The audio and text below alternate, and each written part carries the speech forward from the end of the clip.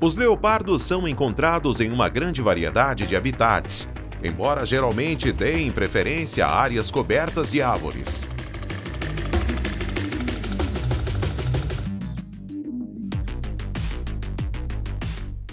Eles normalmente vivem em florestas e savanas de pastagem. Ocorrem com menos frequência em áreas montanhosas, bem como cerrados e desertos.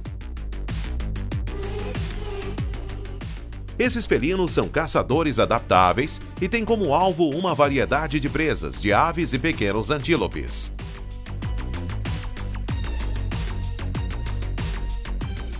No entanto, esse felino não se contenta em caçar apenas animais pequenos. Eles podem atacar até mesmo grandes animais como os gnus.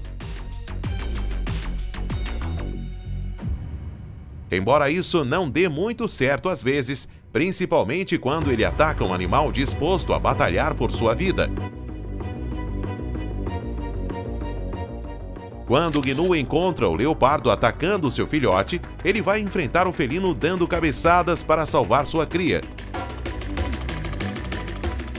O leopardo é um felino grande, porém enfrentar uma mãe Gnu extremamente valente e pronta para dar a sua vida não é uma boa ideia.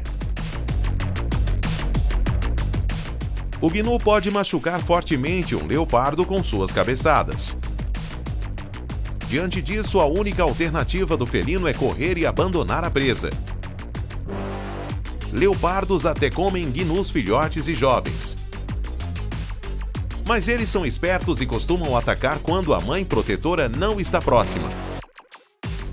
Esse leopardo não teve a mesma sorte e acabou levando uma bela surra dessa mãe Gnu que nunca mais vai esquecer.